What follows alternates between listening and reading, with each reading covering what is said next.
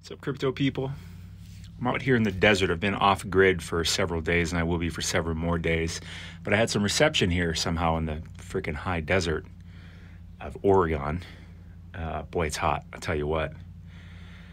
Just kind of waiting for the merge. You know what I mean? Just kind of waiting for the merge. Just kind of waiting for the CPI. Just kind of consumer price index, the inflation numbers.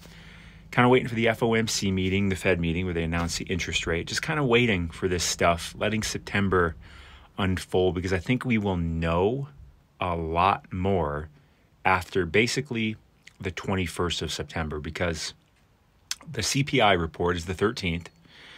The merge is, what, 15th, 16th roughly?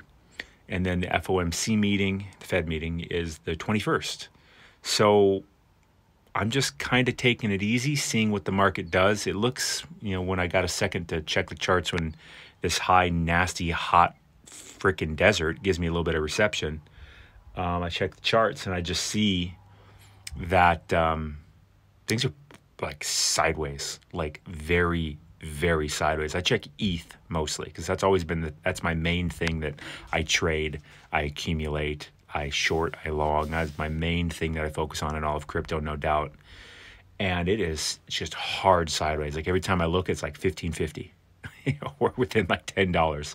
Every time I get a second, I look back at the chart, I'm like, yeah, it's been doing that for days. I haven't drawn anything, any patterns or anything. So is it going to bust up? Is it going to bust down? I don't know. I think you get this Labor Day weekend going on. Interesting things happen, though, on major American holidays, and Labor Day weekend is certainly a major American holiday. So, but for me, the bear market, crypto winter, or whatever you want to call it, is it's a marathon. It's an ultra marathon. It's just about waiting. Just a lot about waiting, a lot about being patient, especially with this macro economic situation that we have that is not going to be unwinding tomorrow. Basically, until the Fed pivots, or there's strong evidence that they will, like true strong evidence, not this past 2 months of people just completely being out of their minds thinking the Fed was going to pivot.